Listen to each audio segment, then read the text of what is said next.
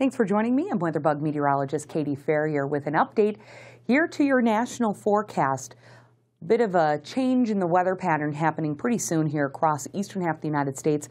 Cold front moving throughout the Ohio Valley and the Great Lakes will create a trough here over the eastern half. We've had some rain here in the past 24 hours through New York and Pennsylvania, also the southeast, and the highest numbers coming in across southern Texas, up to 2 inches of rain for our friends into Brownsville. And with the high humidity values, it's no surprise we've also had a weak system that really hasn't budged too much over the Gulf of Mexico. Our dew point forecast actually is showing some much drier weather over the northern half of the United States. So the main activity expected to move along the cold front throughout the central half of the United States, the southeast, and also maybe seeing a little bit of a flare-up of what we've called the monsoon pattern here over the southern half of the Four Corners.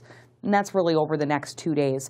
Warmer weather anticipated over the northwest, southwest, deep south, even down in the portions of Florida, and cooler here over the central eastern half of the United States and coastal northeast. That's just for the next 6 to 10 days here as we go throughout the next week or so. Pretty active system still ongoing west of Mexico, and we're still watching as Eduard moving throughout the Atlantic.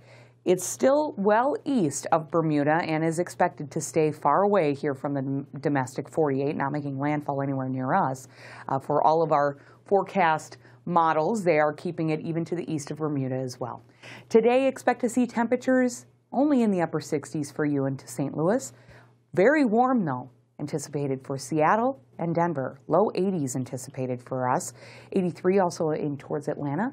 Monday morning temperatures cool to the north, Billings 43. And Monday, 72 and sunny, beautiful in New York. Chances for showers and thunderstorms here from you from Atlanta to Washington, D.C.